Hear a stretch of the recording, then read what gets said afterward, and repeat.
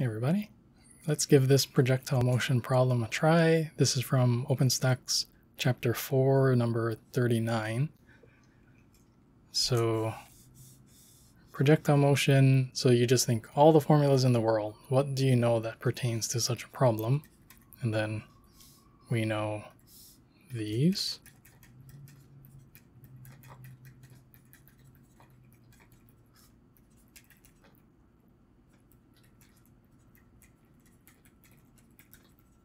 And for velocity,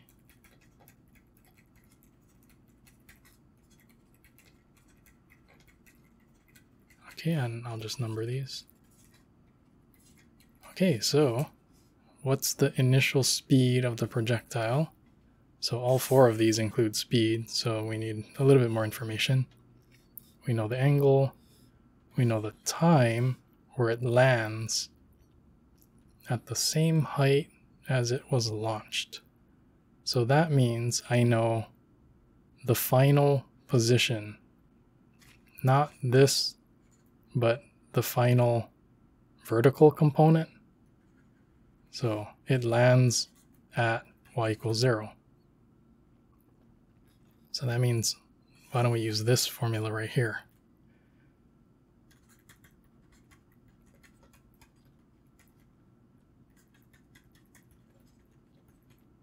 Okay, so it lands on the ground at the same height as it was launched. So this is 0. And based on the coordinates that I picked, I put the origin right here. I put x over here and y over here. So y naught is 0. V naught y, based on my coordinates, v naught x is v naught cosine theta. V naught y is v naught sine theta.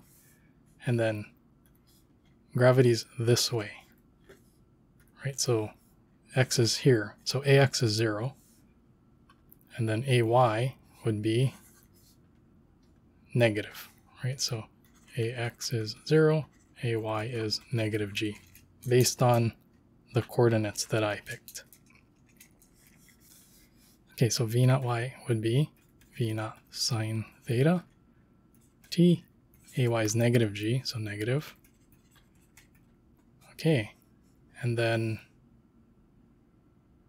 what do we know and what do we not know?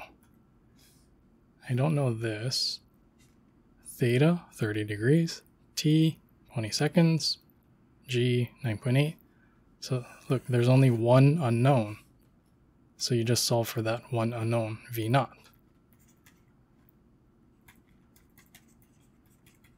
Over sine theta t. Okay, oh, we can write that nicer maybe. Just t squared over t, and then the 2 goes in the denominator. So here we go. That's part A, initial speed. What's the maximum altitude? So that's here. How high is this? Let me just call it something, h. Okay, so how high is that? And what's so special about that maximum height? The velocity kind of looks like this. The velocity. So at the maximum height, look right here, the velocity is horizontal. So that means there's an x component, but no y component. So at the maximum height, Vy is 0. So I can use this formula right here. And at the maximum height, that's 0. 0. V naught y is v naught sine theta, ay is negative g. Okay, so what do we know and what do we not know? I know the initial velocity now from part A. Theta, you know it, g, so like this. So what this is, that's the time that it reaches the maximum height. So we can solve for this time. So this is the time at which it reaches the maximum height, which is not what it was asking. It's asking for the maximum altitude. So which of these 4 formulas has to do with altitude? This one. So I'm going to use that one. I'm going to jot that down.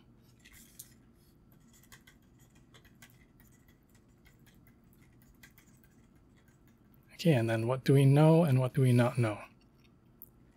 This is y is what we're looking for. So we don't know that. This is 0. V naught y, we know it. Time, we don't know. Or do we? Right here. So that goes right here. So that means, let me just rewrite, this is that height. This is 0. V naught sine theta. And this is our expression for t we just got earlier. I'll just put that right here. Plus ay is negative g. T squared from right here.